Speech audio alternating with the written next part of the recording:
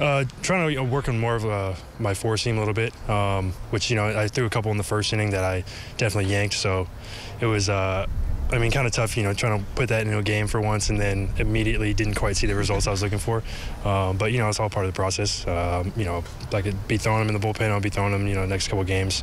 So it's just one of the few things I got going. But yeah, trying to utilize that four seam just so I can not rely so much on the sinker throughout the game.